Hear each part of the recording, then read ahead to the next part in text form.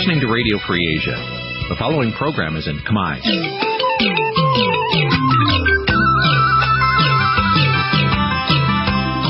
Nǐ chi càm bi tiệp xáy vệt chiu a zì sê ray.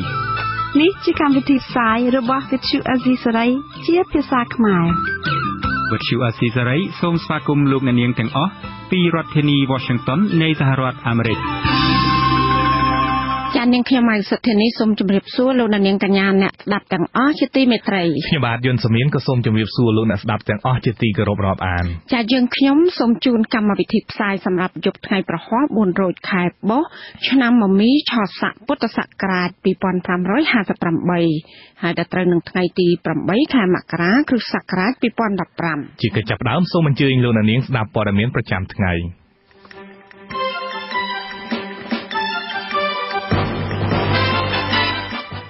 លោកសខេងនឹងឆ្លើយបំភ្លឺរដ្ឋសភាករណីសមត្ថកិច្ចបាញ់សម្លាប់កម្មករនៅផ្លូវវែងស្រេង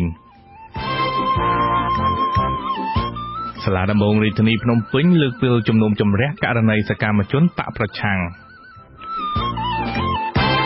អាជ្ញាធរជាតិអប្សរាអះអាងថាការចោទប្រកាន់រឿងពុករលួយប្រាក់ចំណូលប្រាសាទអង្គរជារឿងនយោបាយកម្មកររោងចក្រសាន់បេសជិត100នាក់ដួលសន្លប់រួមនឹងព័ត៌មានសំខាន់ៗមួយចំនួនទៀត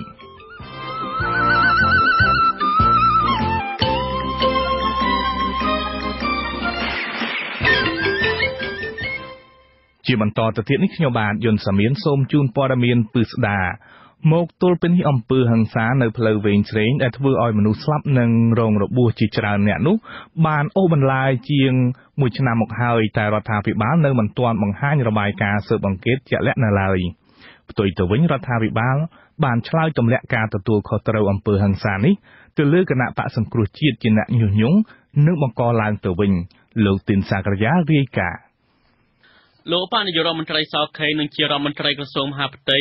នឹងទៅឆ្លើយបំភ្លឺអំពីករណីអំពើហិង្សានៅផ្លូវវែងស្រេងបណ្ដាលឲ្យមានមនុស្សស្លាប់និងរបួសជាច្រើនអ្នកនៅវិមានរដ្ឋសភានៅពេលខាងមុខលោកបនាយករដ្ឋមន្ត្រីសខេងនិងជារដ្ឋមន្ត្រីក្រសួងមហាផ្ទៃនឹងទៅបំភ្លឺនៅវិមានរដ្ឋសភានៅពេលខាងមុខអំពីករណីអំពើហិង្សានៅផ្លូវវែងស្រេងបណ្ដាលឲ្យមានមនុស្សស្លាប់និងរបួសជាច្រើនអ្នកអ្នកនាំពាក្យក្រសួងមហាផ្ទៃលោកខៀវសុភ័ក្រមានប្រសាសន៍នៅថ្ងៃទី8មករាថាលោកបនាយករដ្ឋមន្ត្រីសខេងនិងជារដ្ឋមន្ត្រីក្រសួងមហាផ្ទៃនឹងទៅបំភ្លឺនៅរដ្ឋសភាបើសិនជាមានការកោះអញ្ជើញពីសភាក៏ប៉ុន្តែលោកទាមទារឲ្យសភាកោះហៅប្រធាននិងអនុប្រធានគណៈបក្សសង្គ្រោះជាតិគឺលោកសំរងស៊ីនិងលោកកឹមសុខាផងលោកខៀវសុភ័ក្របញ្ជាក់ថាអំពើហិង្សានៅផ្លូវវែងស្រេងនេះបង្កឡើងដោយគណៈបក្សសង្គ្រោះជាតិដែលដឹកនាំប្រជាពលរដ្ឋនិងកម្មករធ្វើបាតកម្មក្នុងគោលបំណងផ្ដួលរំលំរដ្ឋាភិបាលនោះក៏មានរឿងមានហេតុគេសូមឲ្យអ្នកបង្ករឿងទៅផងអ្នកដែលបង្ករឿងមកមានហេតុរឿងហ្នឹងបាទអ្នកបង្ករឿងណាឯដំបាទបង្ករឿងគឺគណៈបក្សសង្គ្រោះជាតិនេះឯកឧត្តមសំរងស៊ីឧត្តមពុកកម្មសុខាដែរដែលអ្នកញុះញង់កម្មករឲ្យបាតកម្មខុសពីអ្វីដែលគាត់បានកងមកថ្លៃ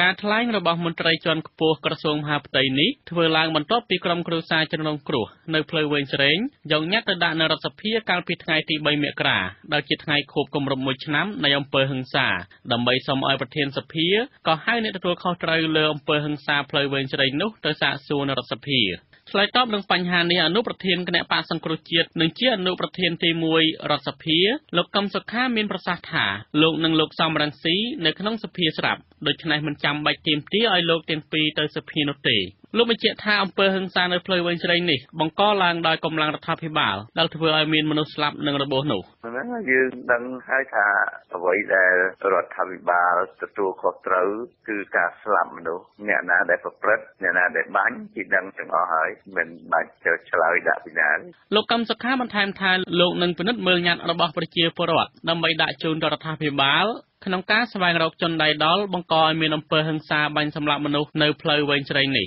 ប្រធានលេខាធិការដ្ឋានគណៈកម្មាធិការប្រព្រឹត្តកម្មនៃអង្គការសមាគមការពារសិទ្ធិមនុស្សកម្ពុជាហៅកាត់ថាច្រាក់លោកស៊ុនប៊ុនសាក់មានប្រសាសន៍ថាការធ្វើបាតកម្មត្រូវបានធានានៅក្នុងច្បាប់ស្តីពីការធ្វើបាតកម្មដោយសន្តិវិធី ហើយអាជ្ញាធររដ្ឋជាអ្នករៀបចំស្ដាប់ធ្នាប់ជូនប្រជាពលរដ្ឋក្នុងការធ្វើបាតកម្មនេះខ្ញុំគិតថានេះជាចម្លើយដែលមិនមានទំនួលខុសត្រូវទេក្នុងគណៈជារដ្ឋនេះបាទហើយសូមបញ្ជាក់ជូនថានិយាយពីរឿងការធ្វើបាតកម្មមិនមែនជារឿងញុះញង់ទេឬបាតកម្មគឺជារឿងសិទ្ធិរបស់មនុស្សដែលធានាដោយច្បាប់ដូច្នេះការដែលមានបញ្ហាផ្សេងៗគឺជាទំនួលខុសត្រូវរបស់រដ្ឋក្នុងការរៀបចំសន្តិសុខការជាប់គាំងនយោបាយនៅក្រៅពេលបោះឆ្នោតឆ្នាំ2013ជាឧបសគ្គដ៏ចម្បងក្នុងការជំរុញឲ្យដំណើរលទ្ធិប្រជាធិបតេយ្យឲ្យប្រសើរឡើងផ្ទុយទៅវិញអ្នកការពារសិទ្ធិមនុស្សអះអាងថាការជាប់គាំងនយោបាយបានបង្កឲ្យមានអំពើរំលោភសិទ្ធិមនុស្សធ្ងន់ធ្ងរនៅក្នុងឆ្នាំ2013នៅក្រៅពេលមួយថ្ងៃដែលកងកម្លាំងរដ្ឋាភិបាលបង្ក្រាបកម្មកររោងចក្រធ្វើបាតកម្មទាមទារសុំដំឡើងប្រាក់ខែនៅផ្លូវវែងជ្រៃនោះគឺនៅថ្ងៃទី4មករាឆ្នាំ2014អាជ្ញាធររាជធានីភ្នំពេញប្រដាប់ដោយអាវុធបានបិទទីលានប្រជាធិបតេយ្យនិងបានបណ្តេញបាតកោគណៈបក្សសង្គ្រោះជាតិចេញពីទីលានប្រជាធិបតេយ្យដោយគ្មានការរើសមុខមានទាំងមនុស្សចាស់ព្រះសង្ឃនិងបានរុះរើវេទិការបស់គណៈបក្សសង្គ្រោះជាតិចេញពីទីលានប្រជាធិបតេយ្យផងកាលនោះគណៈបក្សសង្គ្រោះជាតិបានចេញសេចក្តីថ្លែងការណ៍ភ្លាមៗដោយចាត់ទុកសកម្មភាពបណ្តេញបាតកោរបស់ខ្លួនចេញពីទីលានប្រជាធិបតេយ្យនេះជាអំពើហិង្សាប្រៃផ្សៃទន្ទឹមនឹងនេះអ្នករាយការណ៍ពិសេសស្ដីពីសិទ្ធិមនុស្សនៅកម្ពុជាលោកសូរិយាសូបឺទីសូមរដ្ឋាភិបាលផ្សព្វផ្សាយពីលទ្ធផលនៃការស៊ើបអង្កេតលើព្រឹត្តិការណ៍ហិង្សាដែលបានកើតឡើងកាលពីថ្ងៃទី15កញ្ញាថ្ងៃទី12វិច្ឆិកាឆ្នាំ2013និងនៅថ្ងៃទី3មករាឆ្នាំ2014ធ្វើឲ្យមនុស្សស្លាប់ចំនួន7នាក់របួសជាច្រើននាក់និងបាត់ខ្លួនកុមារម្នាក់ឈ្មោះខឹមសម្បត្តិរយៈពេលជាង1ឆ្នាំមកនេះរដ្ឋាភិបាលមិនទាន់បង្ហាញរបាយការណ៍ស៊ើបអង្កេតនេះជាសាធារណៈនៅឡើយទេខ្ញុំទីនសាការីយ៉ាវិទ្យុអាស៊ីសេរីពីទីក្រុងភ្នំពេញលោកនាងជាទីមេត្រីប្រធានក្រុមប្រឹក្សាជំនុំជម្រះសាលាដំបងរាជធានីភ្នំពេញដែលជំនុំជម្រះករណីសកម្មជនគណៈបកសង្គ្រោះជាតិនៅថ្ងៃប្រហ័សនេះសម្រាប់ផ្អាកសវនាការភ្លាមបន្ទាប់ពីមានភាពចម្រូងចម្រាសនិងមិនចុះសម្រុងនឹងគ្នានៅក្នុងបន្ទប់កាត់ក្តីមេធាវីនិងអង្គការមិនមែនរដ្ឋាភិបាលដែលចូលរួមសវនាការអះអាងថាភាពចម្រូងចម្រាសនោះកើតឡើងដោយសារចៅក្រមបើកសវនាការខុសនីតិវិធីលោកមុំមនីរដ្ឋរាយការណ៍ព័ត៌មាននេះការសម្រេចផ្អាកសវនាការយ៉ាងតក់ក្រហល់និងមិនបានកំណត់ពេលវេលាសម្រាប់សវនាការជាថ្មីទៀតដោយប្រធានក្រុមប្រឹក្សាជំនុំជម្រះបន្ទាប់ពីមេធាវីការពារក្តីឲ្យសកម្មជនគណៈបកសង្គ្រោះជាតិទាំង11នាក់ក្នុងសំណុំរឿងអំពើហិង្សានៅទីលានប្រជាធិបតេយ្យនោះធ្វើពហិការមិនបន្តនីតិវិធីហើយដែកចេញពីបន្ទប់សវនាការទាំងអង្គការមិនមែនរដ្ឋាភិបាលនិងមេធាវីការពារក្តីឲ្យជន់ជាប់ចោតទាំង11នាក់ចាត់ទុកថាសវនាការកាលពីព្រឹកថ្ងៃទី8មករាគឺប្រធានអង្គជំនុំជម្រះលោកតាំងសុនឡាយដំណើរការក្តីមានភាពមិនត្រឹមត្រូវបើទោះជាតំណាងអាយកាយល់ឃើញថាប្រធានក្រុមប្រឹក្សាជំនុំជម្រះដំណើរការក្តីលើរឿងមិនត្រូវដំណើរការនិងសម្រេចលើហេតុផលដែលផ្ទុយពីសវនាការក៏ដោយចុះលោកជុងជួងងីមេធាវីការពារក្តីរបស់សកម្មជនគណៈបក្សសង្គ្រោះជាតិម្នាក់ក្នុងចំណោមមេធាវីដទៃទៀតឲ្យដឹងក្រោយចេញពីបន្ទប់សវនាការថាមូលហេតុដែលក្រុមមេធាវីជំទាស់នឹងដៃចេញពីបន្ទប់សវនាការដោយយល់ឃើញថាប្រធានចៅក្រមជំនុំជម្រះបែរជាប្រើប្រាស់ពេលវេលានៃសវនាការស្ទើរពេញមួយព្រឹកងាកទៅចាប់អារម្មណ៍និងធ្វើសេចក្តីសម្រេចលើអ្នកតំណាងរាស្ត្រឯណោះទៅវិញដោយឡែកសំណុំរឿងដែលត្រូវជំនុំជម្រះបែរជាទុកចោលតំណាងឯកការអត់មានចំទាស់សោះហើយក្រុមប្រឹក្សាជំនុំជម្រះបែរជាសម្រេចបដិសេធវត្តមានរបស់តំណាងរាស្ត្រដែលរឿងហ្នឹងវាមិនត្រូវជជែករឿងដែលមិនត្រូវជជែកសម្រេចរឿងដែលមិនត្រូវសម្រេចការខ្វែងគំនិតគ្នាលើអង្គសេចក្តីជំវិញបទចោទដែលជាប់ពាក់ព័ន្ធនឹងការប្រើប្រាស់ហិង្សាប្រឆាំងក្រុមសន្តិសុខខណ្ឌដូនពេញរហូតទៅដល់មិនអាចបន្តការជំរះក្តីបាននេះបន្ទាប់ពីមេធាវីការពារក្តីឲ្យដើមមិនដឹងគឺខាងភីគីតំណាងដោយរដ្ឋាភិបាលលោកមេងពេញហាប់កត់សម្គាល់ថាក្នុងបន្ទប់សវនាការមិនគួរអនុញ្ញាតឲ្យអ្នកតំណាងរាស្ត្របក្សសង្គ្រោះជាតិដែលជាប់មិនដឹងនៅឡើយបាននៅស្ដាប់សវនាការទេភ្លាមក្រោយពីការកត់សម្គាល់ដូចនេះមេធាវីការពារក្តីរបស់សកម្មជនទាំង11នាក់សម្រាប់ធ្វើពហិការមិនបន្តនីតិវិធីដែរភ្លាមក្រោយពីការកត់សម្គាល់ដូចនេះមេធាវីការពារក្តីរបស់សកម្មជនទាំង11នាក់សម្រាប់ធ្វើពហិការមិនបន្តនីតិវិធីដែរបន្ទាប់ពីលោកតាំងសុនឡាយប្រធានចៅក្រមជំនុំជម្រះអាកាត់មួយរំពេចឲ្យអ្នកតំណាងរាស្ត្រមួយចំនួនក្នុងចំណោមនោះមានអ្នកស្រីមូសុខួរផងត្រូវដើរចេញពីបន្ទប់សវនាការទន្ទឹមនឹងសវនាការដែលកម្លាំងមានសមត្ថកិច្ចមិនត្រូវបានដាក់ពង្រាយស្អេកស្កះនិងបិទច្រកចេញចូលដោយលើកមុននោះអ្នកស្រីមូសុខួរចាត់ទុកថានេះជាការរំលោភសិទ្ធិយ៉ាងធ្ងន់ធ្ងរប្រឆាំងរូបអ្នកស្រីនិងអ្នកតំណាងរាស្ត្រដទៃទៀតដោយឡែកនៅខាងក្រៅបន្ទប់សវនាការឯនេះវិញក្រុមអ្នកចូលរួមគាំទ្រលើកទឹកចិត្តបានចោទប្រកាន់តុលាការថាពុំមានភាពឯករាជ្យនិងស្ថិតក្រោមឥទ្ធិពលរបស់អ្នកនយោបាយកាន់អំណាច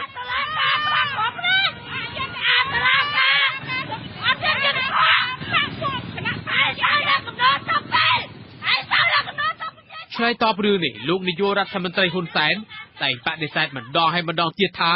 ដ្ឋាភិបាលរបស់លោកពុំដែលលូដៃចូលកិច្ចការផ្ទៃក្នុងរបស់តុលាការម្ដងណាទេវិទ្យុអាស៊ីសេរីពុំអាចសុំការបំភ្លឺបន្ថែមពីប្រធានចៅក្រមជំនុំជម្រះលោកតាំងសុនឡាយបានទេនៅថ្ងៃទី8មករាលោកអំសំអាតមន្ត្រីបច្ចេកទេសស៊ើបអង្កេតនៃអង្គការលីកាដូយល់ឃើញថាថ្មីបើអ្នកតំណាងរាស្ត្រដែលចូលរួមស្ដាប់នៅក្នុងបន្ទប់សវនាការដោយផ្ទាល់ជាប់បណ្ដឹងក៏ដោយក៏សំណុំរឿងរបស់ពួកគាត់មិនជាប់ពាក់ព័ន្ធនឹងសំណុំរឿងដែលកំពុងបន្តនីតិវិធីនេះទេលោកចាត់ទុកថាការពន្យាពេលម្ដងជាពីរដងនេះនឹងរឹតតែធ្វើឲ្យប៉ះពាល់សិទ្ធិជាមូលដ្ឋានរបស់សកម្មជនដែលត្រូវឃុំខ្លួនយើងឃើញថាការធ្វើរបៀបនេះគឺជាការមួយដែលធ្វើឲ្យសវនាការនេះវាកាន់តែអូសពេលបន្លាយយូរទៅដែលធ្វើឲ្យជនជាប់ចោទនៅក្នុងឃុំចំនួន5នាក់នោះគាត់កាន់តែរងនៅផលវិបាកជាបន្តទៅទៀតសកម្មជនគណបកនយោបាយទាំង5រូបត្រូវបានបញ្ជូនទៅឃុំខ្លួនវិញភ្លាមនៅពន្ធនាគារព្រៃសរបន្ទាប់ពីបិទសវនាការខ្ញុំម៉មនីរតវិទ្យុអាស៊ីសេរីភ្នំពេញបាទពាក់ព័ន្ធទៅនឹងបកសង្គ្រោះជាតិនេះដែរលោកកឹមសុខាអនុប្រធានគណៈបកនិងស៊ើបអង្កេតសំណុំរឿងបណ្ដេញសមាជិកជាន់ខ្ពស់បកអ្នកស្រីលក្ខសុភិបលោកកឹមសុខាបញ្ជាក់បែបនេះនៅពេលលោកត្រឡប់ពីទស្សនកិច្ចនៅបរទេសនៅព្រឹកថ្ងៃប្រហ័សនេះលោកបានវិចាររាយការណ៍ការងារដំបូងដែលអនុប្រធានគណៈបកសង្គ្រោះជាតិនឹងធ្វើមុនគេនោះគឺការស្វែងរកព័ត៌មានបន្ថែមទៀតជុំវិញទំនាស់ផ្ទៃក្នុងគណៈបកលោកកឹមសុខាមានប្រសាសន៍ថាការសម្រេចបណ្ដេញអ្នកស្រីលក្ខសុភិបចេញពីគណៈបកសង្គ្រោះជាតិគឺធ្វើឡើងស្របនឹងបទបញ្ជាផ្ទៃក្នុងគណៈបកប៉ុន្តែលោកត្រូវសង្កេតបញ្ហានេះឲ្យបានល្អិតល្អន់ជាងនេះខ្ញុំមើលទៅរបាយការណ៍របស់គណៈកម្មការវិន័យទៅគាត់ធ្វើតាមបទបញ្ជាផ្ទៃក្នុងតាមលក្ខខណ្ឌកាយណាប៉ុន្តែខ្ញុំនឹងជួបគាត់ដើម្បីស្ដាប់របាយការណ៍ថ្នាក់ដឹកនាំម្ដងទៀតណាបាទខ្ញុំមានគម្រោងជួបអ្នកស្រីលក្ខសុភិបដើម្បីខ្ញុំជួបថ្នាក់ដឹកនាំសិនតើមានយ៉ាងម៉េចណាអតីតសមាជិកគណៈកម្មការនយោបាយគណៈបកសង្គ្រោះជាតិអ្នកស្រីលក្ខសុភិបត្រូវបានប្រធានគណៈកម្មការវិន័យគណៈបកបណ្ដេញចេញពីបកកាលពីថ្ងៃទី30ខែធ្នូឆ្នាំ2014ប្រធានគណៈកម្មការវិន័យគណៈបកប្រឆាំងលោកអ៊ូចន្ទរិតធ្លាប់មានប្រសាសន៍ប្រាប់បទអាស៊ីសេរីថាអ្នកស្រីលក្ខសុភិបមិនបានបង្ហាញភាពស្មោះត្រង់បន្ទាប់ពីគណៈបកស្នើសុំឲ្យបកស្រាយជាសាធារណៈតាមបណ្ដាញសារព័ត៌មាននានា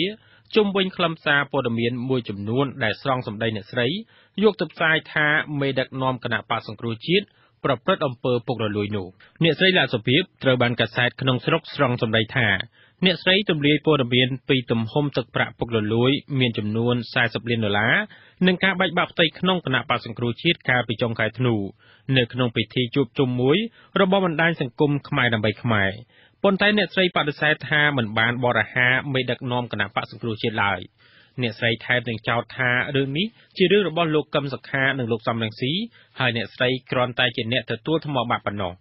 អ្នកស្រីលក្ខសុភិបថែមទាំងលើកគ្នាទៅធ្វើបាតកម្មតវ៉ានៅខាងមុខទីស្នាក់ការគណៈបក្សសង្គ្រោះជាតិកាលពីថ្ងៃទី1ខែមករាក៏ប៉ុន្តែបាតកម្មនោះរងការរំខានពីសំណាក់យុវជនគាំទ្រគណៈបក្សសង្គ្រោះជាតិវិទ្យុអាស៊ីសេរីមិនអាចតាក់ទងអ្នកស្រីលក្ខសុភិបដើម្បីបំភ្លឺជុំវិញបញ្ហានេះបានទេនៅល្ងាចថ្ងៃទី8ខែមករា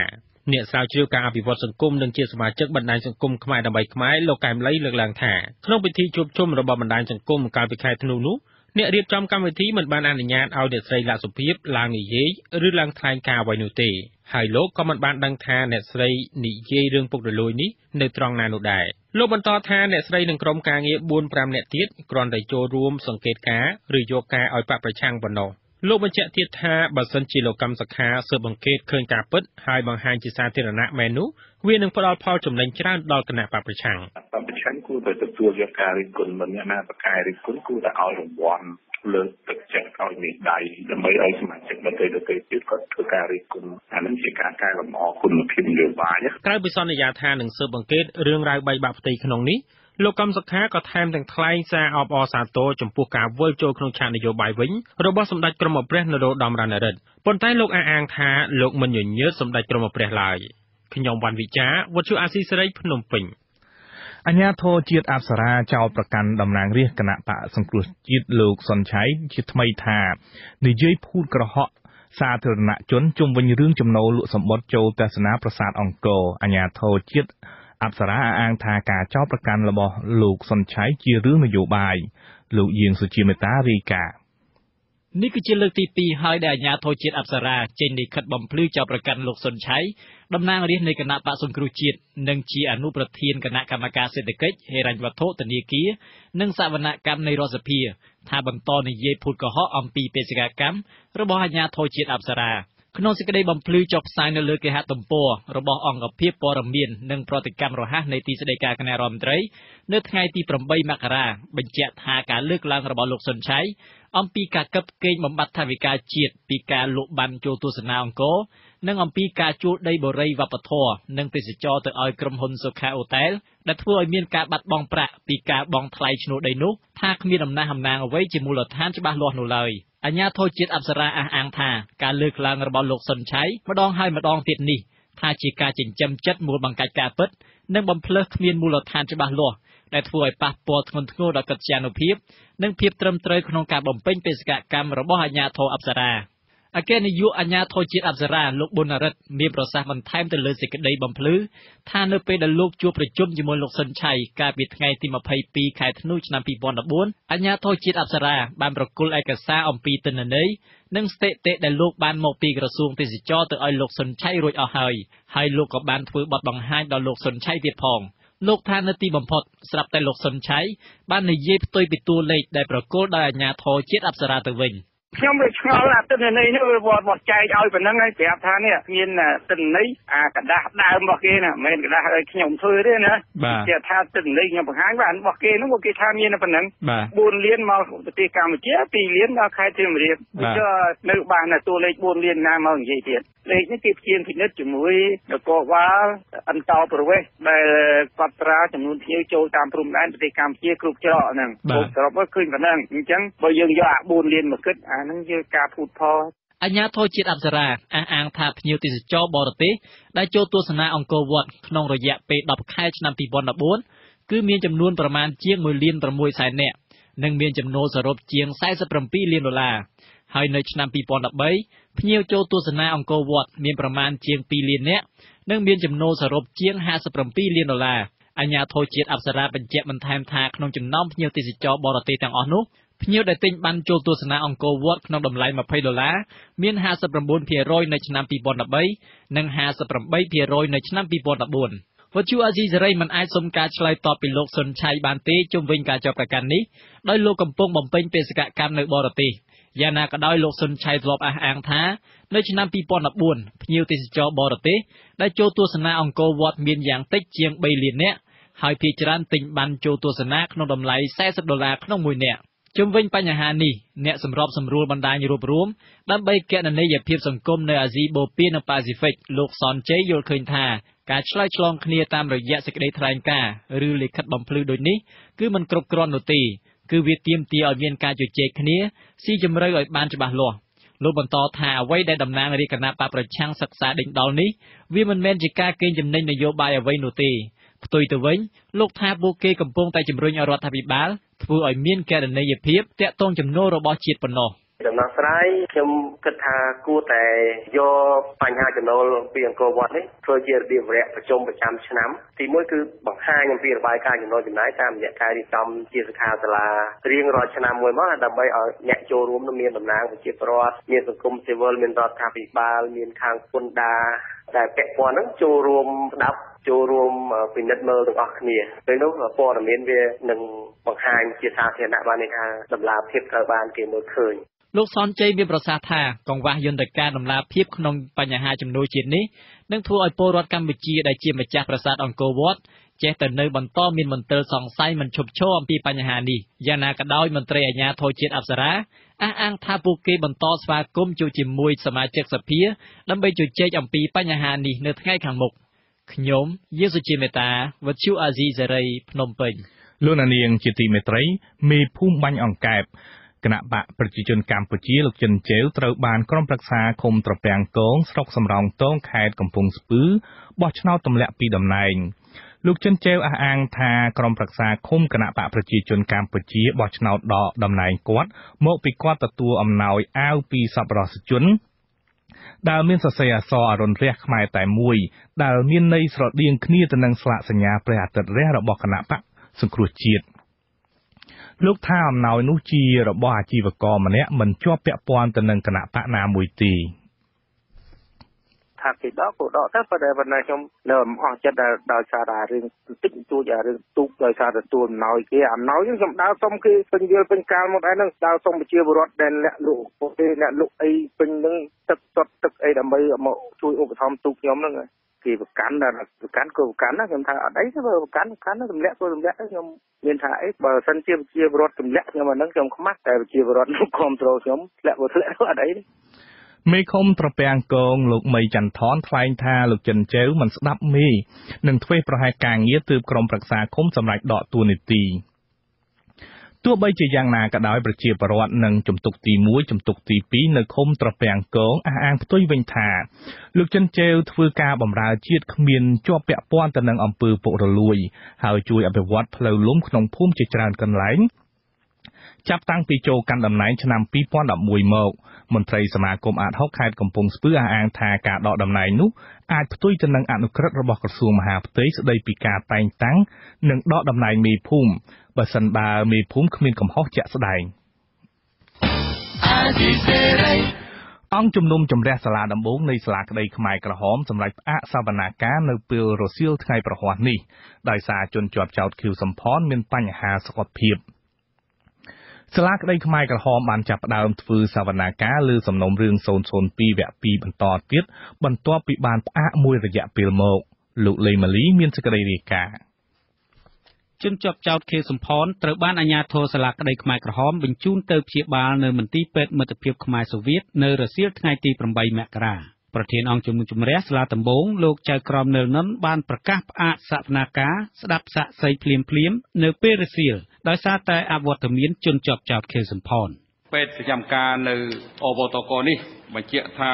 លោកខៀវសំផនមានអាការៈវិលមុខខ្លាំងហើយនឹងសម្ពាធឈាមឡើងខ្ពស់ហើយឥឡូវនេះគឺខាងគ្រូពេទ្យប្រចាំការនៅអបតកសម្រាប់បញ្ជូនគាត់ទៅទទួលការពិនិត្យនិងព្យាបាលនៅឯមន្ទីរពេទ្យមិត្តភាពខ្មែរសូវៀតដោយសារមូលហេតុជនជាប់ចោទមួយរូបដែលគាត់មានអាការៈដូចនេះហើយមិនអាចចូលរួមនៅក្នុងកិច្ចដំណើរការសកម្មភាពបានដូច្នេះអង្គជំរះមិនអាចដំណើរការសកម្មភាពដោយអវត្តមានជនជាប់ចោទរបៀបនេះទេហើយដូច្នេះអង្គជំរះសម្រាប់ប្រកាសផ្អាកកិច្ចដំណើរការសកម្មភាពនៅរុស្ស៊ីនេះត្រឹមនេះហើយសកម្មភាពលើកទៅបន្តធ្វើនៅថ្ងៃស្អែកមេធាវីការពីក្តីជនជាប់ចោទខេសំផនលោកគង់សំអនមានប្រសាសន៍បញ្ជាក់បន្ថែមថាតាមការសង្កេតអាការៈបញ្ហាសុខភាពរបស់កូនក្តីលោកហាក់ដូចជាមានស្ថានភាពធ្ងន់ធ្ងរដែលពិបាកទ្រាំពីព្រឹកមិញហ្នឹងគាត់មានបញ្ហាលើឈាមអាចថាធ្ងន់ធ្ងរហើយបញ្ហាមួយទៀតគឺធ្វើឲ្យគាត់ឈឺក្បាលដែលវិលមុខខ្លាំងហើយគាត់មិនអាចទ្រាំទ្រនឹងការអង្គុយស្ដាប់សកម្មភាពបានហើយខ្ញុំពិនិត្យមើលស្ថានភាពតាមភ្នែករបស់ខ្ញុំផ្ទាល់ហ្នឹងឃើញថាគាត់មានការពិបាកទ្រាំក្នុងខ្លួនណាបាទប្រហែលជាមកពីការឈឺក្បាលខ្លាំងបាទហើយស្ថានភាពបែបនេះបើយើងមើលទៅវាអាចថាជាបញ្ហាដែលពិបាកក្នុងខ្លួនខ្លាំងចឹងធ្វើឲ្យគាត់ទ្រាំមិនកើតបាទសវនកម្មនៅពេលព្រឹកគឺជាសវនកម្មស្ដាប់សក្ខីកម្មរបស់សាក្សីឈ្មោះមាសសុខាតាក់ទងទៅនឹងរឿងរ៉ាវនៅសហគមន៍ត្រាំកក់ការប្រព្រឹត្តលើពុទ្ធសាសនិកជននិងមន្ទីរសន្តិសុខក្រាំងតាច័ន្ទនៅខេត្តតាកែវក្នុងសវនកម្មនោះក៏មានការជជែកតវ៉ាគ្នាដែរដោយសារតែអង្គជំនុំជម្រះសាលាដំបងដាក់មេធាវីការពារក្តីបំរុងដែលអង្គជំនុំជម្រះបានជ្រើសរើសដោយខ្លួនឯងចូលអង្គុយជាមួយក្រុមមេធាវីដែលកំពុងការពារក្តីជនជាប់ចោទខេសំផនទាំងជនជាប់ចោទខេសំផននិងក្រុមមេធាវីរបស់គាត់មិនពេញចិត្តនឹងការរៀបចំដូចនេះទេជនជាប់ចោទខេសំផនចាត់ទុកការរៀបចំបែបនេះថាជាការគៀបសង្កត់មេធាវីរបស់គាត់ហើយគាត់នឹងរក្សាសិទ្ធិនៅស្ងៀមនៅក្នុងសវនាការខាងមុខដោយមានការគៀបសង្កត់មកលើមេធាវីរបស់ខ្ញុំដោយបងប្អូនរៀបជាតិទាំងអស់បានឃើញនឹងផ្នែកស្រាប់ខ្ញុំគ្មានអីសង្ឃឹមអំពីតឡាការអំពីអង្គជំនុំជម្រះសាលាដំបងមួយដែលមិនលំអៀងទៀតទេដូច្នេះជារួមខ្ញុំសូមរក្សាសិទ្ធិនៅស្ងៀមស្ងាត់ក៏ប៉ុន្តែយោងទៅតាមបរិបទដែលមាននៅក្នុងសំណុំរឿង002លើ02ខ្ញុំសូមអនុញ្ញាតធ្វើសេចក្តីថ្លែងការណ៍នៅពេលណាមួយដែលសមស្របទាំងមេធាវីការពារក្តីជនជាប់ចោទខេសំផននិងជនជាប់ចោទនួនជាសុទ្ធតែបានស្នើសុំឲ្យអង្គជំនុំជម្រះពិចារណាឡើងវិញអំពីការរៀបចំមេធាវីបែបនេះមេធាវីការពារក្តីជនជាប់ចោទខេសំផនថ្លែងថាការរៀបចំរបស់អង្គជំនុំជម្រះជាវិធានការលឿនពេកនិងមិនសមស្របព្រោះពួកលោកនៅមិនទាន់បោះបង់ការការពារកូនក្តីនៅឡើយទេ យើងយល់ឃើញថាការសម្ដែងរបស់តុលាការក្នុងការចាត់តាំងមេធាវីបំរុងនេះវាជាការគម្រាមកំហែងដល់មេធាវីយើងហើយក៏ឃើញថាវាមានភាពមិនចាំបាច់ក្នុងការឲ្យមេធាវីទៅចូលរួមមេធាវីបំរុងទៅចូលរួមនៅក្នុងបន្ទប់សវនាការដែរពីព្រោះយើងមិនដឹងថាតើឋានៈរបស់គាត់ជាអ្វីក្នុងការដែលគាត់ទៅអង្គុយនៅក្នុងសវនាការនោះពីព្រោះយើងជាមេធាវីកំពុងតែធ្វើការការពារលោកជាសម្ផស្សនៅក្នុងនីតិវិធីតុលាការដូច្នេះវត្តមានរបស់មេធាវីបំរុងនេះវាធ្វើឲ្យប៉ះពាល់ទៅដល់ការបំពេញវិជ្ជាជីវៈរបស់យើងមជ្ឈដ្ឋានខ្លះសន្និដ្ឋានថាបញ្ហានៅពេលព្រឹកនោះអាចជាមូលហេតុធ្វើឲ្យជនជាប់ចោទខៀវសំផនមានភាពតឹងតែងក្នុងចិត្តដែលជាហេតុបង្កឲ្យសម្ពាធឈាមឡើងខ្ពស់រហូតមកដល់ល្ងាចថ្ងៃទី8មករាដដែលអ្នកនាំពាក្យសាលាក្តីខ្មែរក្រហមលោកនេភត្រាឲ្យដឹងថាជនជាប់ចោទខៀវសំផនស្ថិតនៅក្នុងមន្ទីរពេទ្យនៅឡើយទេបាទរហូតមកដល់ម៉ោងនេះគឺលោកខៀវសំផននៅបន្តស្ថិតនៅមន្ទីរពេទ្យសហភាពខ្មែរសូវៀតដដែលដើម្បីអនុញ្ញាតឲ្យក្រុមគ្រូពេទ្យបន្តពិនិត្យនិងព្យាបាលជំងឺរបស់គាត់គឺការវិលមុខហើយនិងសម្ពាធឈាមឡើងខ្ពស់បាទលោកបញ្ជាក់បន្ថែមដែរថាអង្គជំនុំជម្រះសាលាដំបងនៅរក្សាគម្រោងធ្វើសវនាការលើសំណុំរឿង002វគ្គ2ដដែលនៅព្រឹកថ្ងៃសុក្រទី9មករាខ្ញុំលេងម៉ាលីវិទ្យុអស៊ីសេរីពីរាជធានីភ្នំពេញចាលោកនាងកញ្ញាកំពុងស្ដាប់ការផ្សាយផ្ទាល់របស់វិទ្យុអស៊ីសេរីពីរដ្ឋធានី Washington ប្រជាពលរដ្ឋដែលមានផ្ទុកមេរោគអេដនៅឃុំរកាស្រុកសង្កែខេត្តបាត់ដំបងត្អូញត្អែថាចាពួកគេមិនត្រឹមតែមានបញ្ហាសុខភាពធ្ងន់ធ្ងរប៉ុណ្ណោះទេថែមទាំងជំពាក់បំណុលគេពុំដឹងជាទៅរកប្រាក់អាណាមកសងគេវិញបានឡើយតើអាជ្ញាធរខេត្តបាត់ដំបងមានវិធានការអ្វីខ្លះដើម្បីជួយសម្រាលទុក្ខពលរដ្ឋទាំងនោះចាសសេចក្តីរាយការណ៍ពីស្ដាមពីរឿងនេះលោកណានៀងនឹងបានស្ដាប់នាពេលបន្តិចទៀតនេះលោកនាងជាទីមេត្រីកម្មកររោងចក្រកាត់ដេរ Sun Base Garment ជិត100នាក់ដួលសន្លប់ដោយសារផ្អើលរត់ជាន់គ្នានៅពេលឆ្លងចរន្តអគ្គិសនីក្នុងបន្ទប់ចែកចាយក្នុងភ្លើងនៅក្នុងរោងចក្រនៅព្រឹកថ្ងៃទី8មករាកម្មការនីម្នាក់ឈ្មោះឃុំសុខេមដែលទើបតែបានធូរស្រាលពីការដួលសន្លប់ថ្លែងថាពេលកើតហេតុកម្មករភ័យស្លន់ស្លោហើយនាំគ្នារត់យកតែរួចខ្លួនមន្ត្រីសហជីពសេរីកម្មករលោកសចន្ទួយដឹងថាក្នុងចំណោមអ្នកសន្លប់ទាំងនោះមានជាងភ្លើង3នាក់រងរបួសធ្ងន់ដោយត្រូវការភ្លើងចំចំណែកកម្មកររងរបួសស្រាលៗតែពួកគេភ័យពេកក៏សន្លប់ទៅការពីថ្ងៃក្រោយទៀតកុំឲ្យមានបញ្ហាអញ្ចឹងបងប្អូនកម្មករគាត់នឹងមានបងប្អូនកម្មករមួយចំនួនគាត់នៅក្រៅខ្លះបើមិនបើគាត់នៅក្នុងទាំងអស់នោះគាត់ដឹងថាយើងទៅជួងគ្នាយ៉ាងណាណាហើយអីចាក់ស្ដែងដូចទឹកមិញហ្នឹងអូនស្រីគាត់កម្មករគាត់សរសៃស្រីទៅបានទីជួងសម្រាប់ចលនដែរវិទ្យុអាស៊ីសេរីមិនអាចតាក់ទងរដ្ឋបាលរោងចក្រដើម្បីឆ្លើយបំភ្លឺពីសំណងផ្លូវចិត្តនិងការព្យាបាលជូនកម្មករបាននៅឡើយទេនៅល្ងាចថ្ងៃទី8មករាប៉ុន្តែខាងសហជីពអះអាងថាថៅកែរោងចក្របានទទួលខុសត្រូវចេញថ្លៃព្យាបាលរបស់កម្មករដែលរងរបួសទាំងអស់រោងចក្រកាត់ដេរសម្លៀកបំពាក់ Sun Base ស្ថិតនៅខេត្តកណ្ដាលមានកម្មករសរុបជាង 1000 នាក់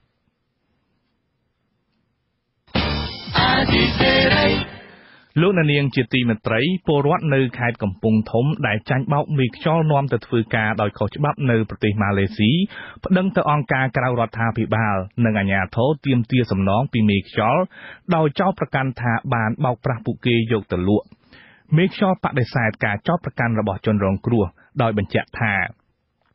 ខ្លួនគ្រាន់តែជួយពលរដ្ឋទាំងនោះឲ្យមានការងារធ្វើប៉ុណ្ណោះដោយមិនដឹងថាពួកគេយកទៅលក់ដូរបន្តនោះឡើយលោកសូតសុខប្រាថ្នារាយការណ៍ព័ត៌មាននេះ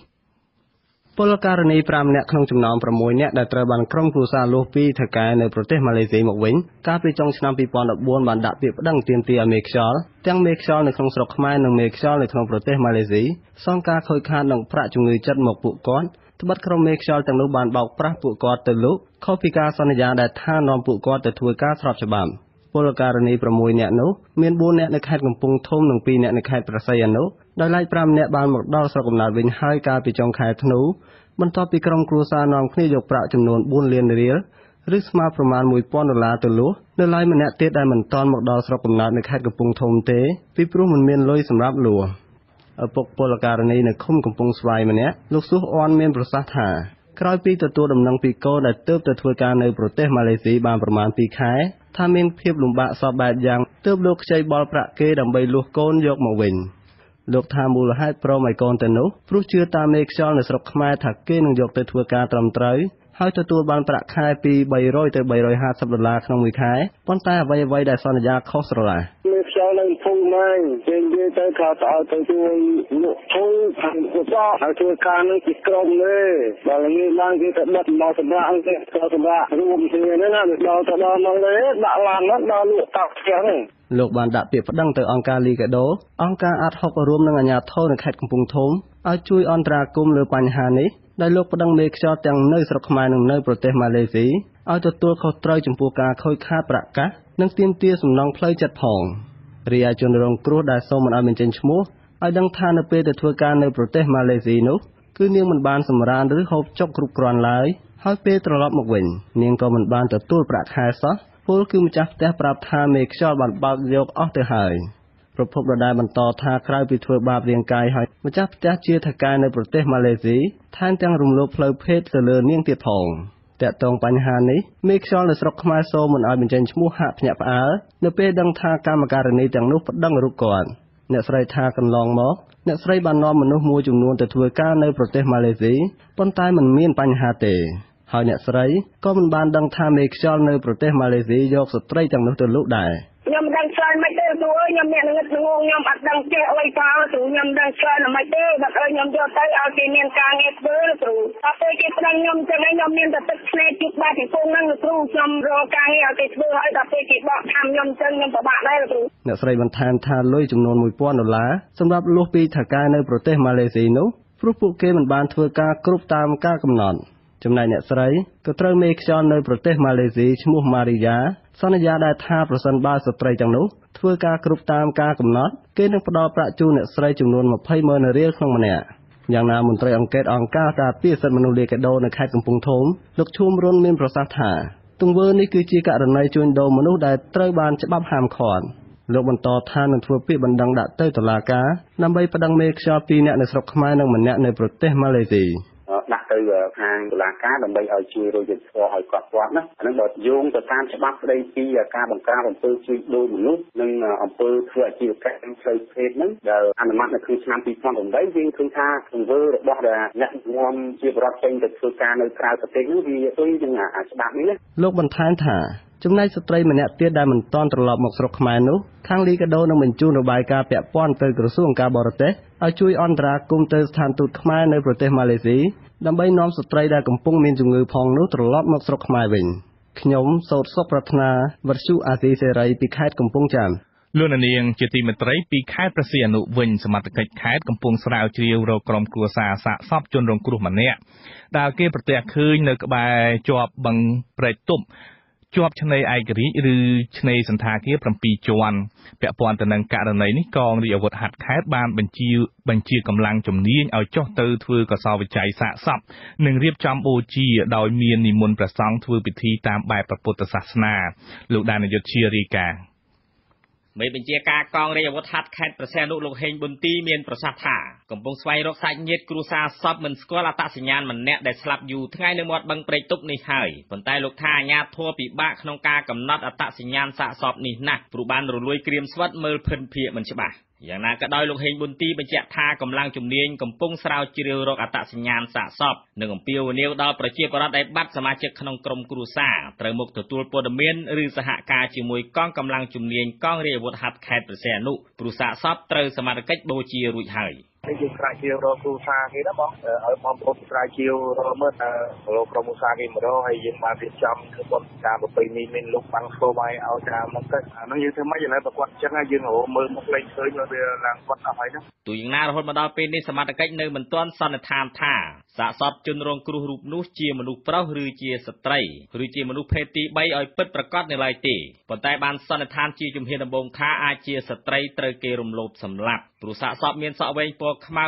និងមិនមានស្លៀកសំពត់ខោទេប៉ុន្តែឃើញមានសម្លៀកបំពាក់ក្នុងក្រៅនៅរាយប៉ាយក្បែរសាកសពប្រជាពលរដ្ឋមួយចំនួនបានប្រាប់វិទ្យុអាស៊ីសេរីនៅកន្លែងកើតហេតុកាលពីល្ងាចថ្ងៃទី7ខែមករាថាករណីមានមនុស្សស្លាប់នៅមាត់បឹងព្រែកទប់ជាប់ឆ្នេរសន្តាគារ7ជាន់នេះពួកគាត់បានរាយការណ៍ជូនកងកម្លាំងនគរបាលខេត្តនេះជិត1ខែមកហើយប៉ុន្តែមន្ត្រីនគរបាលមិនបានរវល់អើពើទេនឹងទុកសាកសពឲ្យឆ្កែហែកស៊ីស្អុយរលួយនៅពាសពេញមាត់បឹងព្រែកទប់ ត្រង់ចំណុចនេះលោកហេងប៊ុនទីមេបញ្ជាការកងរាជអាវុធហត្ថខេត្តព្រះសីហនុថ្លែងថាសម្រាប់ស្ថាប័នលោកទើបទទួលបានដំណឹងនៃការស្លាប់របស់ជនរងគ្រោះពីប្រជាពលរដ្ឋរាយការណ៍តាមទូរស័ព្ទនៅល្ងាចថ្ងៃទី7 ខែមករាទេហើយបន្ទាប់ពីទទួលបានពាក្យបណ្ដឹងតាមទូរស័ព្ទរូបលោកក៏ចាត់ឲ្យកម្លាំងជំនាញចុះដល់ទីកន្លែងកើតហេតុនិងស្រាវជ្រាវរកមូលហេតុនៃការស្លាប់យ៉ាងណាក៏ដោយលោកខុនសវឿនមន្ត្រីស៊ើបអង្កេតអង្គការលីកាដូខេត្តព្រះសីហនុមានប្រសាសន៍ថាអាជ្ញាធរពាក់ព័ន្ធគួរយកចិត្តទុកដាក់រាល់បញ្ហាដែលប្រជាពលរដ្ឋស្វែងរកកិច្ចអន្តរាគមន៍ឬក៏រាយការណ៍ជូនលោកថាករណីមនុស្សស្លាប់នេះប្រសិនបើមន្ត្រីនគរបាលមិនរវល់អើពើដូចជាប្រជាពលរដ្ឋបានចោទមែននោះគឺជាកំហុសឆ្គងធ្ងន់ធ្ងររបស់មន្ត្រីនគរបាលខេត្តនេះហើយថាអាចនឹងប៉ះពាល់ដល់សន្តិសុខឬចំនួនភ្ញៀវទេសចរចូលមកទស្សនាខេត្តនេះប្រសិនបើមានប្រជាពលរដ្ឋគាត់បានជូនដំណឹងទៅដល់ខាងអាជ្ញាធរណាចាប់ពីថ្នាក់សង្កាត់ទៅរហូតទៅដល់រងការហ្នឹងមកនៃថាបងប្រជាបានព័ត៌មាននឹងហើយរើសអើងតាក់ទងនឹងខាងមានសាច់ញាតិគឺក៏យើងនិយាយសាមញ្ញថាតែនិយាយសាមញ្ញថាបើគ្មានលុយវាដើរដូចងើយទូយ៉ាងណាសមាជិកនឹងថ្នាក់ដឹកនាំខេត្តព្រះសីហនុបានឲ្យដឹងថាកំពុងដុតដៃដុតជើងស្វែងរកសាច់ញាតិនិងឈានដល់កំណត់អត្តសញ្ញាណជនរងគ្រោះនេះហើយស្នើដល់ប្រជាពលរដ្ឋដែលបាត់សមាជិកក្នុងក្រុមគ្រួសារឲ្យចូលរួមសហការឬក៏ផ្ដល់ព័ត៌មានមកសមាជិកខេត្តព្រះសីហនុដែលនាយកជាវិទ្យុអាស៊ីសេរីខេត្តព្រះសីហនុសហគមន៍ដែលបាត់បង់ដីធ្លីដោយសារក្រុមហ៊ុនដីសម្បត្តិសេដ្ឋកិច្ចនៅក្នុងខេត្តចំនួន3គឺខេត្តកំពង់ឆ្នាំងព្រះវិហារនិងមណ្ឌលគិរីនាំគ្នាមកភ្នំពេញស្វែងរកកិច្ចអន្តរាគមន៍ពីស្ថាប័នពាក់ព័ន្ធស្ថានទូតនិងអង្គការសង្គមស៊ីវិលជាតិនិងអន្តរជាតិក្រុមអ្នកភូមិបានចោទប្រកាន់ក្រុមហ៊ុនទាំងនោះដែលទទួលបានសិទ្ធិអភិវឌ្ឍពីរដ្ឋាភិបាលថាបានរំលោភសិទ្ធិពលរដ្ឋគំរាមកំហែងនិងប្រើប្រាស់តុលាការគៀបសង្កត់អ្នកភូមិមិនឲ្យតវ៉ាអ្នកស្រីខែសំណងរាយការណ៍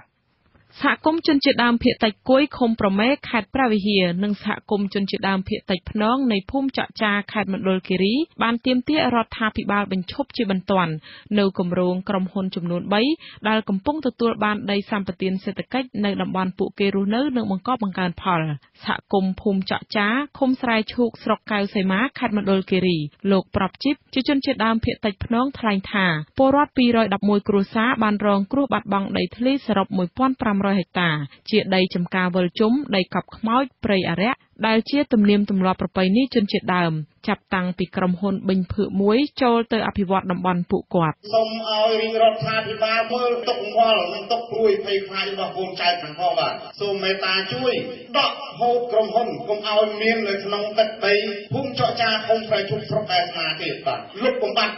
ក្រុមហ៊ុនប៊ិញភឿក1នោះដែលរកបំពេញបំផ្លិចបំផ្លាញគំរាមកំហែងឈូសឆាយអាព្រៃអរក្សព្រៃជំនឿរបស់ពួកខ្ញុំបងប្អូនជនជាតិដើមភាគតិចនេះគឺគ្មានសេះសល់ទេ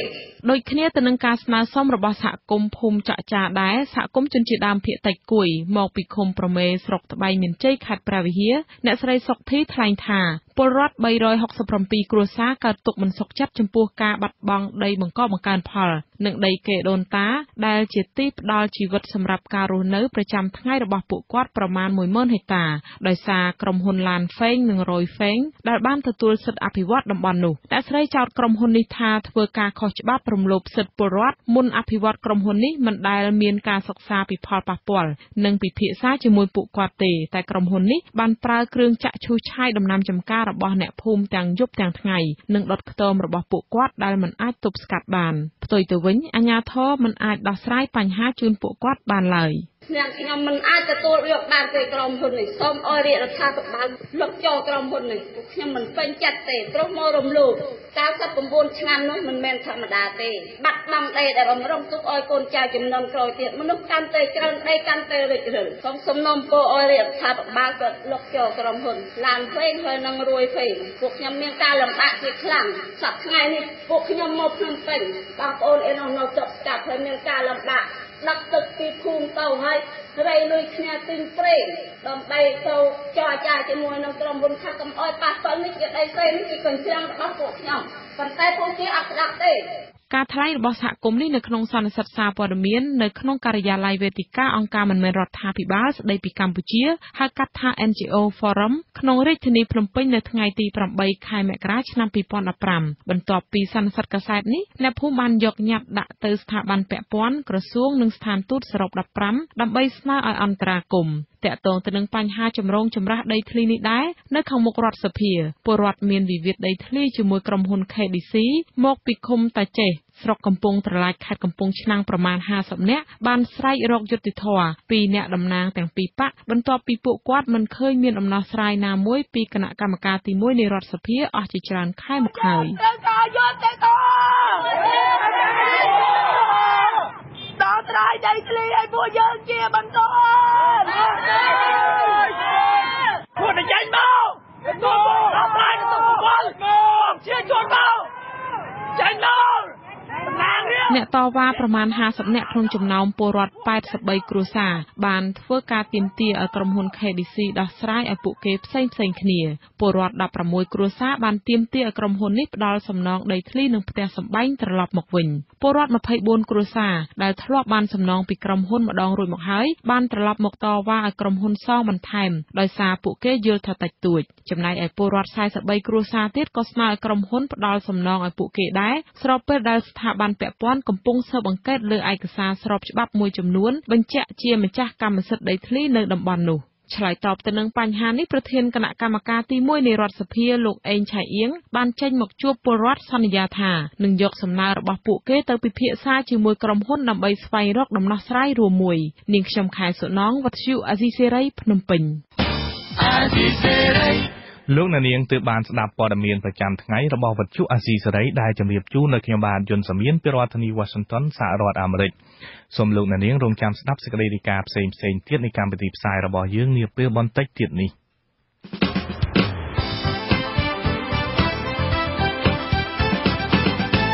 លោកនាងកញ្ញានិងប្រិយមិត្តអ្នកស្ដាប់ជាទីមេត្រីនៅក្នុងការផ្សាយជាបន្តទៅទៀតនេះយើងខ្ញុំមានសេចក្តីរាយការណ៍ផ្ដោតអំពីទុកលំបាករបស់ប្រជាពលរដ្ឋដែលផ្ទុកមេរោគអេដស៍នៅឃុំរកាខេត្តបាត់ដំបងចាំមូលហេតុនៃការធ្លាក់ចុះសេរីភាពសារព័ត៌មាននៅកម្ពុជាហើយនៅចុងកម្មវិធីលោកអ្នកនឹងបានស្ដាប់ព័ត៌មានបញ្ចប់សូមអញ្ជើញលោកនាងកញ្ញាស្ដាប់សេចក្តីរាយការណ៍ទាំងនេះជាបន្តបន្ទាប់ដោយមេត្រី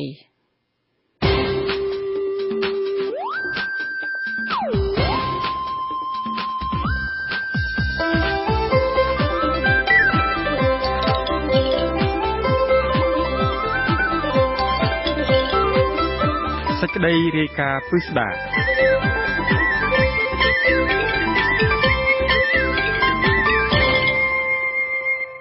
ចាលោកនាងជាទីមេត្រីប្រជាពលរដ្ឋដែលផ្ទុកមេរោគអេដស៍នៅឃុំរកាស្រុកសង្កែខេត្តបាត់ដំបងបានកើនដល់ចំនួន234នាក់ហើយគិតត្រឹមថ្ងៃទី4ខែមករាឆ្នាំ2015ចាសប្តាហ៍ថ្ងៃពួកគាត់មួយចំនួនកំពុងជួបការលំបាកដោយខ្លះធ្លាក់ខ្លួនឈឺមិនបានចេញទៅធ្វើការងាររកប្រាក់ចំណូលដើម្បីដោះស្រាយជីវភាពគ្រួសារដោយពេលមុននោះឡើយបញ្ហានេះធ្វើឲ្យពួកគាត់ព្រួយបារម្ភខ្លាចគ្មានលទ្ធភាពរកប្រាក់ដើម្បីសងបំណុលគេបានទៅថ្ងៃអនាគតចាលោកហ៊ុំចម្រើនរាយការណ៍បញ្ហានេះដូចតទៅ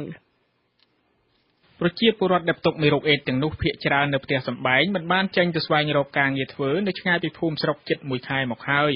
នៅក្នុងនោះមានពលរដ្ឋខ្លះដេកឈឺនៅនឹងកន្ទេលក្រោមផ្ទះនិងខ្លះទៀតបានលេបថ្នាំពន្យាហើយថ្នាំធ្វើទុកក្នុងខ្លួនគ្មានកម្លាំងកំហែងធ្វើការងារអ្វីមិនកើតនោះទេក្រុមប្រជាពលរដ្ឋដែលផ្ទុកមេរោគអេដស៍ថ្លែងឲ្យដឹងថាចាប់តាំងពីមានមេរោគអេដស៍ក្នុងខ្លួនមកគឺម្នាក់ចេះតែខ្វល់ខ្វាយពីសុខភាពមិនឈប់ឈរឡើយហើយថែមទាំងទៅជួបគ្រូពេទ្យញឹកញាប់មិនបានចេញទៅរកការងារធ្វើដូចពេលមុននោះទេអ្នកភូមិថ្លែងឲ្យដឹងទៀតថាមិនត្រឹមតែសុខភាពមិនល្អប៉ុណ្ណោះទេជាងនេះទៅទៀតការជំពាក់បំណុលគេក៏ពុំដឹងថាទៅរកប្រាក់ឯណាមកសងគេវិញបាននោះដែរអារម្មណ៍អត់សុបាយយ៉ាងម៉េចទៅវាធ្វើទុកយើងវាអស់វាលហើយទៅវាចង់វិលវាចង់ឈឺទៅចង់ហៅទៅពេទ្យហ្មងទៅណាជីវភាពតយ៉ានៅដាំបាយនឹងអីនឹងហើយខ្លួនឯងនឹងមីម៉ាយទៀតហើយកូនប្រុសនោះអាយុ23ឆ្នាំនោះមួយណែមកសណ្ដាប់ឆ្នាំនោះមួយហើយនៅធ្វើការជាការប្រឡូកនៅលោកគ្រូព្រួយបារម្ភនឹងកូនចង់ឲ្យអង្គការនឹងជួយ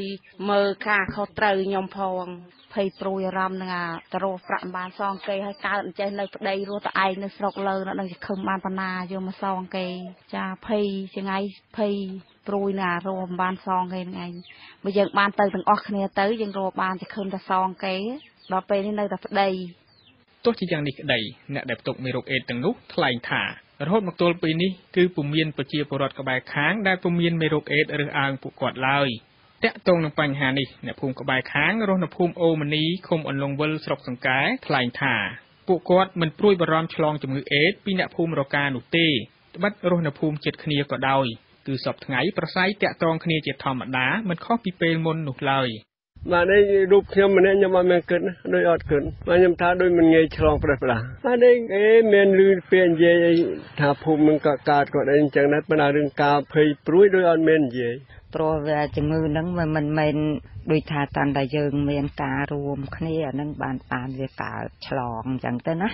បើអានេះយើងគាត់តែលឺអញ្ចឹងវាមិនដែលទៅរួចទេយ៉ាងណាមានអ្នកភូមិក្បែរខាងដែលរស់នៅភូមិអូម៉ានីខ្លះក៏ព្រួយបារម្ភពីជំងឺអេដដែលឆ្លងរាលដាលដល់ប្រជាពលរដ្ឋនៅភូមិរកានេះដែរពួកគាត់ថ្លែងថាចាប់តាំងពីអ្នកភូមិរកាផ្ទុកមេរោគអេដមកធ្វើឲ្យរបរលក់ដូររបស់ពួកគាត់ថយចុះជាងពេលមុនច្រើននិយាយថាគិតទាំងអស់ហ្នឹងឯងប៉ុន្តែយើងមិនដឹងធ្វើម៉េចបើថាគ្នាមកហើយតែដូចថាអានឹងយើងវាមិនដឹងថាអ្នកណាឲ្យពិតប្រកបថាកើតឬអ្នកមិនកើតឲ្យដូចថាយើងអត់ដឹងច្បាស់ទាំងអស់អញ្ចឹងតាំងតែពីគេកើតជំងឺនឹងមកការលក់ដូររបស់បងមិនដែរវាស្ងាត់នឹងឯងព្រោះអតិថិជនយើងវាមកពីច្រកនឹងច្រើនអញ្ចឹងទាំងម៉ួយទាំងអីខ្ញុំនឹងធ្លាប់ចូលហូបដល់ពេលតាំងវាកើតនឹងមកគ្នាថាខ្មាស់ហើយណាមួយគ្នាពិបាកអញ្ចឹងអត់មានគិតថាចូលអីទៀតទេហើយដូចថាខ្លាចយើងសួរនាំចេះចុះទៅគេខ្មាស់ឬមួយគេតូចចិត្តអីចឹងនាំតែលឺចឹងអត់ចូលទេឥឡូវបាត់ច្រើនយើងមិនស្អប់ខ្ពើមគេតែគេអត់ហ៊ានចូលមកខ្លាចរឿងនឹងខ្លាំងសបោគេទៅថៃពេកច្រើនតែចុះយើងអត់ដឹងមិនដែរទោះជាយ៉ាងនេះក្តីក្រុមអ្នកផ្ទុកមេរោគអេដទាំងនោះពួកគាត់ព្រួយបារម្ភយ៉ាងខ្លាំងអំពីសុខភាពខ្លាចពុំមានលទ្ធភាពធ្វើការរកប្រាក់សងចម្ពាក់បំណុលស្ថាប័នមីក្រូហិរញ្ញវត្ថុឬធនាគារមិនបានតាក់ទងនឹងបញ្ហានេះអភិបាលខេត្តបាត់ដំបងលោកច័ន្ទសុផលមានប្រសាសន៍កាលពីថ្ងៃទី5មករាថាអាជ្ញាធរកំពុងយកចិត្តទុកដាក់ទៅលើប្រជាពលរដ្ឋដែលផ្ទុកមេរោគអេដនៅឃុំរកានោះហើយរួមមានការចុះអប់រំផ្លូវចិត្តកុំឲ្យពួកគាត់ព្រួយបារម្ភអំពីមេរោគដែលមិនធ្លាប់ជួបប្រទះនោះព្រមទាំងផ្ដល់ជាថវិកាអាហារហូបចុកមួយចំនួនផងលោកបន្តទៀតថាចំពោះករណីអ្នកផ្ទុកមេរោគអេដដែលជំពាក់បំណុលស្ថាប័នមីក្រូហិរញ្ញវត្ថុនោះខាងអាជ្ញាធរខេត្តនឹងមានវិធានការបន្តទៀតពាក់ព័ន្ធនឹងជីវភាពរស់នៅរបស់ពួកគាត់នឹងយើងបានមានគម្រោងគិតគូរអំពី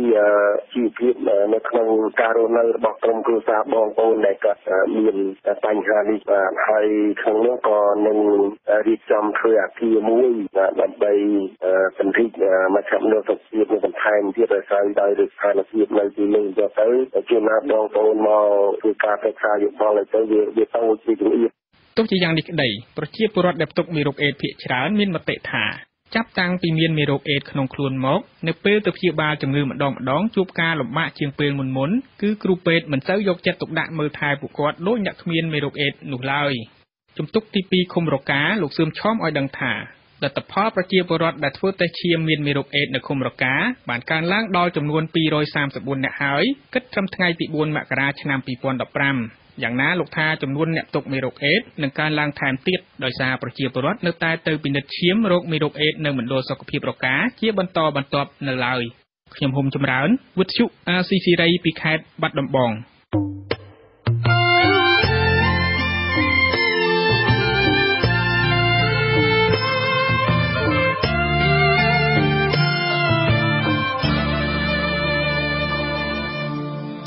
ចាលោកអ្នកស្ដាប់ជាទីមេត្រីក្រៅពីការគម្រាមកំហែងនិងធ្វើទុកទោសចំពោះអ្នកសារព័ត៌មានការទទួលសំណូកការផ្ដល់ប្រាក់លើកទឹកចិត្តការសរសេរអត្ថបទរសើបនិងអត្ថបទសារព័ត៌មានលំអៀងក៏ជាផ្នែកមួយនៃការវាយតម្លៃសេរីភាពសារព័ត៌មានផងដែរចាបញ្ហាទាំងអស់នេះអង្គការសារព័ត៌មានគ្មានព្រំដែនក៏សម្គាល់ឃើញថាសេរីភាពសារព័ត៌មាននៅកម្ពុជាមានការធ្លាក់ចុះលោកអានធីថារាយការណ៍ពិស្ដាកត្តាវាតម្លៃសេរីភាពសារព័ត៌មានត្រូវបានគេអះអាងខុសៗគ្នាដូចជាការបញ្ចេញមតិការដាក់សម្ពាធដល់អ្នកសារព័ត៌មាននិងការកាប់សម្លាប់ប៉ុន្តែអង្គការស្រាវជ្រាវអន្តរជាតិបានលើកយកកត្តាជាច្រើនទៀតមកបន្ថែមលើការវាយតម្លៃស្ថានភាពសេរីភាពសារព័ត៌មានស្ថាប័នព័ត៌មាននិងអង្គការក្រៅរដ្ឋាភិបាលជាច្រើនទាំងនោះបានអាងថាសេរីភាពសារព័ត៌មានមិនត្រឹមតែផ្ដោតលើការគំរាមកំហែងទៅលើអ្នកសារព័ត៌មាននោះទេប៉ុន្តែកត្តាដែលធ្វើឲ្យគុណភាពអត្ថបទលំអៀងមិនឯករាជ្យនិងការរើសអើងប្រភពក៏ជាផ្នែកសំខាន់បំផុតដែលវាតម្លៃថាវិស័យសារព័ត៌មាននៅប្រទេសមួយអន់ថយដែរដោយឈរលើមូលដ្ឋានសំខាន់3ដូចជាភាពឯករាជ្យរបស់ស្ថាប័នព័ត៌មាន ទីកន្លែងធ្វើការរបស់ស្ថាប័នព័ត៌មាននិងការសរសេរព័ត៌មានប្រកបដោយតម្លាភាពដែលជាផ្នែកមួយនៃការគណនាសេរីភាពសារព័ត៌មានរបស់ស្ថាប័នស្រាវជ្រាវអន្តរជាតិអះអាងថាគុណភាពសេរីភាពសារព័ត៌មាននៅកម្ពុជាបច្ចុប្បន្នមានការធ្លាក់ចុះបើធៀបនឹងឆ្នាំមុនរបាយការណ៍របស់អង្គការសារព័ត៌មានគ្មានព្រំដែនប្រចាំឆ្នាំ2014បានចំណាត់ថ្នាក់សេរីភាពសារព័ត៌មាននៅប្រទេសកម្ពុជាធ្លាក់ចុះជាងឆ្នាំ2013ដែលស្ថិតនៅលេខរៀង144ក្នុងចំណោមប្រទេស180នៅលើពិភពលោកដែលបានអង្កេតទាក់ទងនឹងការវិតម្លៃរបស់អង្គការសារព័ត៌មានគ្មានព្រំដែននេះស្ថាប័នសារព័ត៌មាននៅកម្ពុជាជាច្រើនបានអះអាងថាវាជារឿងត្រឹមត្រូវនៅពេលដែលគុណភាពព័ត៌មានធ្លាក់ចុះឬប្រភេទព័ត៌មានមិនគ្រប់ជ្រុងជ្រោយគ្មានចម្រុះភាពនិងការសរសេរអត្ថបទដោយបំផ្លាញប្រភពផ្ដល់ព័ត៌មានជាពិសេសប្រភពមកពីខាងរដ្ឋាភិបាលជាដើមអគ្គនាយកនៃគេហទំព័រថ្មីដែលផ្សាយព័ត៌មានប្រចាំថ្ងៃលោកគីសុលីមយល់ឃើញថាអ្នកសារព័ត៌មានស្វែងរកប្រភពមិនបានដោយសារតែការកសាងបណ្ដាញរបស់អ្នកសារព័ត៌មាននោះមិនបានល្អជាមួយប្រភពជាពិសេសមន្ត្រីមកពីរដ្ឋាភិបាលម្យ៉ាងវិញទៀតមន្ត្រីមួយចំនួនដែលធ្វើការនៅក្នុងស្ថាប័នរដ្ឋព្យាយាមលាក់បាំងព័ត៌មានដែលរសើបលោកបញ្ជាក់ទៀតថាប្រសិនបើអ្នកសារព័ត៌មានបានអភិវឌ្ឍចំណេះដឹងរបស់ខ្លួនកាន់តែខ្ពស់គឺជាការបង្កើនភាពជឿជាក់រវាងមន្ត្រីរដ្ឋាភិបាលក្នុងការផ្ដល់ប្រភពព័ត៌មានទោះជាយ៉ាងណាក៏ដោយលោកបញ្ជាក់ថាការសរសេរអត្ថបទព័ត៌មានដែលធ្វើឲ្យប្រភពមានការអន់ចិត្តគឺជាបញ្ហាសំខាន់ដែលធ្វើឲ្យទំនាក់ទំនងរបស់អ្នកសារព័ត៌មាននិងប្រភពធ្លាក់ចុះដែលជានិច្ចកាលគេធ្លាប់តែលើកឡើងថាអ្នកសារព័ត៌មានសួរប្រភពមកសរសេរអត្ថបទឬសរសេរអត្ថបទដើម្បីសម្លាប់ប្រភពសម្រាប់ប្រភពពេកក៏ប្រភពនោះមិនអាចផ្ដល់ព័ត៌មានឲ្យយើងជាបន្តបន្ទាប់ដែរអញ្ចឹងហើយបានជាមានទ្រឹស្ដីមួយថានៅពេលដែលយើងសរសេរអត្ថបទមួយយើងមិនគួរឲ្យសម្លាប់អ្នកដែលផ្ដល់បទសម្ភាសន៍ឲ្យយើងហើយក៏យើងមិនគួរឲ្យគេឈឺចាប់ខ្លាំងដោយសារអត្ថបទរបស់យើងមួយដែរតែខ្ញុំគិតថាយើងត្រូវរក compromise មួយមានន័យថាការសម្របសម្រួលណាមួយដែលអនុញ្ញាតឲ្យអត្ថបទរបស់យើងនឹងអាចបម្រើសង្គមផងហើយប្រភពយើងក៏គេមិនឈឺចាប់ខ្លាំងហើយយើងអ្នកបស្សែតហ្នឹងក៏អាចពង្រីកប្រភពព័ត៌មានរបស់យើងកាន់តែច្រើនទៅមុខទៀតលោកបញ្ជាក់ទៀតថាការរក្សាប្រភពបានល្អក៏ជាកត្តាមួយសំខាន់ដែលស្ថាប័នព័ត៌មានចង់បាននិងជាផ្នែកមួយធ្វើឲ្យគុណភាពអត្ថបទព័ត៌មានរឹតតែមានគុណភាពបន្ថែមលើនេះអ្នកវិភាគវិស័យព័ត៌មានមួយចំនួនយល់ឃើញទៀតថាការស្វែងរកប្រភពពីមន្ត្រីរដ្ឋាភិបាលមិនបានដោយសារតែកត្តាសំខាន់ពីរទី1សមត្ថភាពរបស់អ្នកសារព័ត៌មាននៅមានកម្រិតឬសរសេរខុសបំភ្លឺអំពីអ្វីដែលប្រភពនិយាយ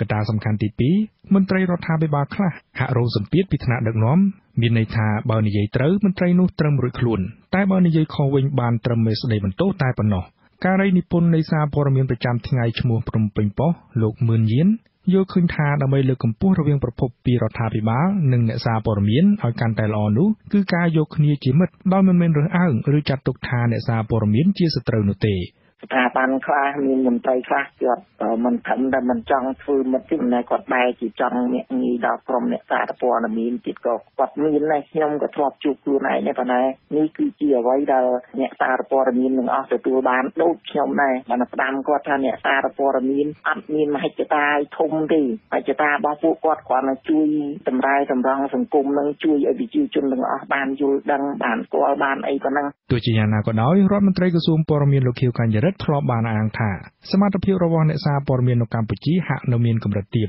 ម្យ៉ាងវិញទៀតទោះបីជាសមាគមព័ត៌មានមួយចំនួនបានបង្កើតឡើងដើម្បីពង្រឹងសមត្ថភាពអ្នកសារព័ត៌មានក៏ដោយក៏សមាគមនោះបង្កើតឡើងគ្រាន់ជារូបភាពប៉ុណ្ណោះតែការអនុវត្តវិញមានតិចតួចបំផុតការស្រាដើរទៅសុំលុយគេមកពេលហ្នឹងពីអង្គការនេះមកគាត់បើកវគ្គតែម្ដងទៅគាត់ទុកលុយចំណេញក្នុងគាត់ខ្លះទៅចប់អញ្ចឹងបានតែមិនមែនថាដាក់ផ្អាប់បន្ថោអត់ទេប៉ុន្តែបើមានតិចល្អហើយជាផ្សេងទៀតគឺវាមានលក្ខណៈថាតំណាងភាពដល់អ្នកសារព័ត៌មានយើងផង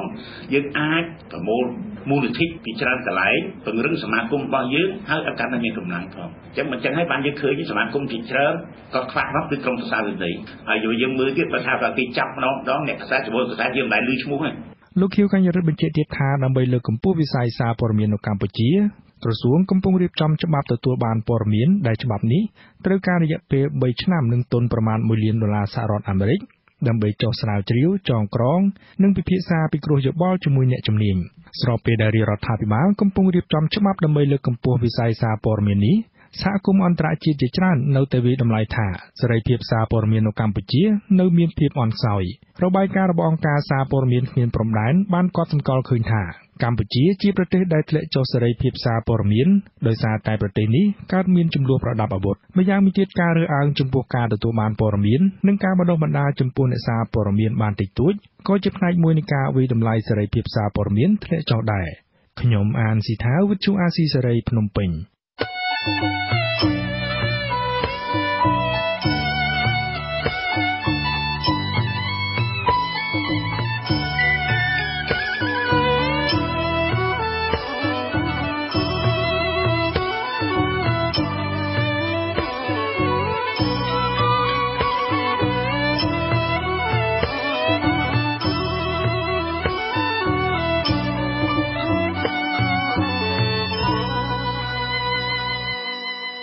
បន្តទៅទៀតនេះខ្ញុំបាទយុនសាមៀនសូមជូនព័ត៌មានបញ្ចប់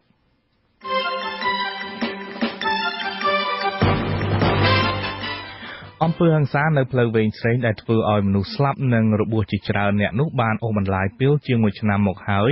តែរដ្ឋាភិបាលនៅមិនទាន់បង្ហាញរបាយការណ៍ស៊ើបអង្កេតជាក់លាក់នៅឡើយផ្ទុយទៅវិញរដ្ឋាភិបាលបានឆ្លើយទម្លាក់ការចោទប្រកាន់ទទួលខុសត្រូវអំពីអំពើហិង្សានេះទៅគណៈបក្សសង្គ្រោះជាតិជាអ្នកញុះញង់និងបង្កឡើងទៅវិញប្រធានក្រុមប្រឹក្សាជំនុំជម្រះសាលាដំបងរាជធានីភ្នំពេញដែលជំនុំជម្រះករណីសកម្មជនគណៈបក្សសង្គ្រោះជាតិនៅថ្ងៃប្រហ័សនេះសម្រាប់ផ្អាកសវនកម្មភ្លាមបន្ទាប់ពីមានភាពចម្រូងចម្រាសនិងមិនចុះសម្រុងនឹងគ្នានៅក្នុងបន្ទប់កាត់ក្តីមេធាវីនិងអង្គការមិនមែនរដ្ឋាភិបាលដែលចូលរួមសវនកម្មអះអាងថាភាពចម្រូងចម្រាសនោះកើតឡើងដោយសារចៅក្រមបើកសវនកម្មខុសនីតិវិធីពាក់ព័ន្ធទៅនឹងគណៈបក្សសង្គ្រោះជាតិនេះដែរលោកកឹមសុខាអនុប្រធានគណៈបកនិងស៊ើបអង្កេតសំណុំរឿងបណ្ដេញសមាជិកជាន់ខ្ពស់គណៈបកអ្នកស្រីលក្ខសុភីបលោកកឹមសុខាបញ្ជាក់បែបនេះនៅពេលលោកត្រឡប់ពីទស្សនកិច្ចនៅបរទេសនៅព្រឹកថ្ងៃប្រហ័សនេះអាជ្ញាធរជាតិអប្សរាចោទប្រកាន់តំណាងរាស្ត្រគណៈបក្សសង្គ្រោះជាតិលោកសុនឆៃជាថ្មីថានិយាយភូតក្រហកសាធារណជនជុំវិញរឿងចំណូលប្រាក់លក់សម្បត្តិចូលទស្សនាប្រាសាទអង្គរអាជ្ញាធរអប្សរាអះអាងថាការចោទប្រកាន់របស់លោកសុនឆៃជារឿងនយោបាយមេភូមិបាញ់កង្កែបគណៈបកប្រជាជនកម្ពុជាលោកចិនជេវត្រូវបានក្រុមប្រឹក្សាឃុំត្រពាំងកងស្រុកសំរោងទងខេត្តកំពង់ស្ពឺបោះឆ្នោតទម្លាក់ពីតំណែងលោកចិនជេវអះអាងថាក្រុមប្រឹក្សាឃុំគណៈបកប្រជាជនកម្ពុជាបោះឆ្នោតដកតំណែងគាត់មកពីគាត់ទទួលអំណោយអាវពីសប្បុរសជនដែលមានសរសេរអក្សរអរុណរះខ្មែរតែមួយដែលមានន័យស្រដៀងគ្នានឹងស្លាកសញ្ញាគណៈបកព្រះអាទិត្យរះរបស់គណៈបកសង្គ្រោះជាតិអង្គជំនុំជម្រះសាលាដំបងនៃសាលាក្តីខ្មែរក្រហមសម្រាប់ផ្អាកសវនកម្មនៅរសៀលថ្ងៃប្រហ័សនេះដោយសារតែជនជាប់ចោទខៀវសំផនមានបញ្ហាសុខភាពសាលាក្តីខ្មែរក្រហមបានចាប់ផ្ដើមធ្វើសវនកម្មលើសំណុំរឿង002វគ្គ2បន្តទៀតបន្ទាប់ពីផ្អាករយៈពេលយូរមក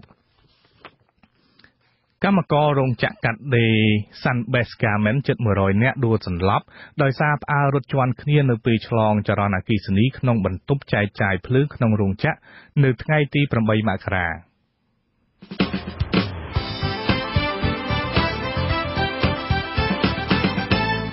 លោកនាងកញ្ញានិងប្រិយមិត្តអ្នកស្ដាប់ជាទីមេត្រីកម្មវិធីផ្សាយរយៈពេល1ម៉ោងនៃវិទ្យុអាស៊ីសេរីជាភាសាខ្មែរនៅពេលនេះចាប់តែត្រឹមនេះ